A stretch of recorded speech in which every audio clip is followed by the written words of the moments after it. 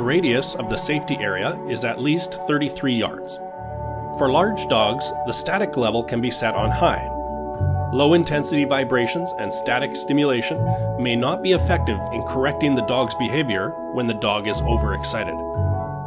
It will be necessary to increase the intensity level of the stimulation in conjunction with regular training.